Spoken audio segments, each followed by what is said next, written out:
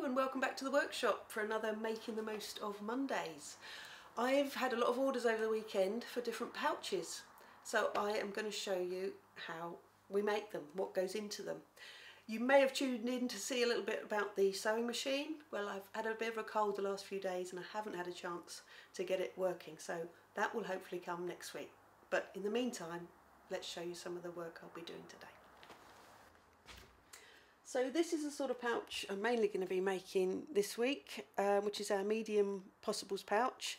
It's a little belt pouch, just put your bits and bobs in, or a first aid kit or something like that. It's quite popular. So I'll show you the mould, which people often ask me about. Difficult to describe, but basically you've got a forming block, which is a block that you've shaped and then screwed onto a board, and like the negative part that slots over the top. You wet your piece of leather that's going to go on there. It's a bit trial and error really to get your shapes right, but because we've been doing so many, we know exactly what shape we need to get the most out of the leather and the best out of the former. So you dip it into some lukewarm water. It doesn't have to be hot. Pop it into the drink like this. This is some vegetable tanned leather. This is some free range British leather, which is something we've changed over to recently. So they're beasts that have been allowed to roam outdoors, not kept in any horrible buildings or anything like that. And it's a very good British leather because they're obviously out in a more harsh climate than Spain or Italy, and it gets a really good tough leather. That's the only amount of time you need in there really, just a few seconds, and you can see it goes all wibbly wobbly. So you take it to your frame, and you can see it's a whole different ball game now that it's wet. So you shape it round roughly with your fingers, and then what I like to do is get a few little tacks and just tack down the side, just so it doesn't slip about as you're moulding it. So give those tacks. Obviously where you're putting those in, you want it to be outside of where your completed article is going to be. So I'll make sure they're right on the outside, and I'm not going to, it's trying to get away. It's not going to be where I'm going to want to do the stitching. Right, so that's in.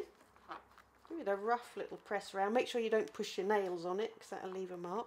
Then you get your negative part and you push it over the top just a little bit.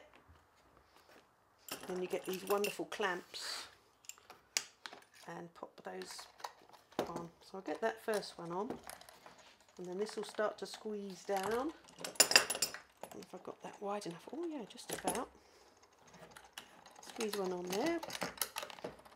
One on each side. If you've got a bigger former, you might want a few more extra clamps, and then you squeeze all those down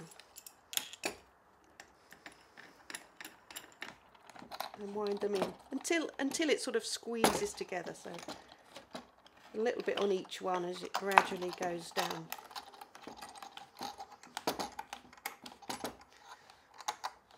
There's a few good books out there on how to do this and how to get the best out of the different shapes that you can do. Obviously there's limitations, and there's a lot of things you need to know about types of leather that this will work on. Right, so we squeezed it down. Maybe go a little bit more there. Sometimes if you've soaked it quite a while, you'll see the water oozing out. But this one looks like it's about right. So there, you've squeezed it in. Then I'll leave that in there while I do some other parts of the pouch. I can take that off in about 10 minutes because it would have squeezed it down, and then I'll put that in a warm place to start drying off, and then it'll probably be ready in about 24 hours or so. And what you end up with once you've dried that off and taken it off of the former is a shape like this, a very stiff piece of leather, and the shape of the front of your pouch. You've got this extra bit on there, so you want to cut that off. So I get these little dividers, draw a little line around. You just need enough space to get your stitching line in as you get further along, and you just cut this off. Good stout pair of leather scissors, no problem getting through that. Go all the way around.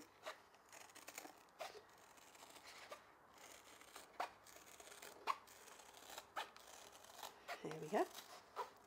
So you're cutting off those little holes that you've made with the little tack. So that can be thrown aside. And then you can see it starts coming to life. That's part of your pouch. And this is the back of the pouch that I've cut out, just to give you an idea of what you're making. Suddenly it starts to come to life and become something, and then you'll put before you sew that together, you'll put your belt loop on the back and do any embellishments that you want to do. So I've got a few of these medium ones to do. I've got some of these large ones, and I've also got a couple of Leathermans to do, which will go on this different former. Got the charge and the surge and different sizes of Leatherman that I can do on that one. So I better get on with these now, because some of them have been ordered for Christmas gifts, so I don't want to keep people waiting.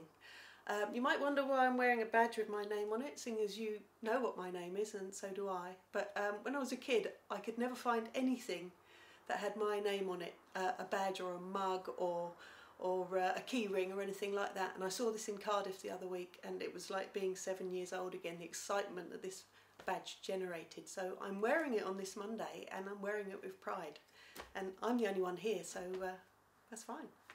Tune in next time, subscribe to the channel, leave any comments you want to, only nice ones, and hopefully see you next week.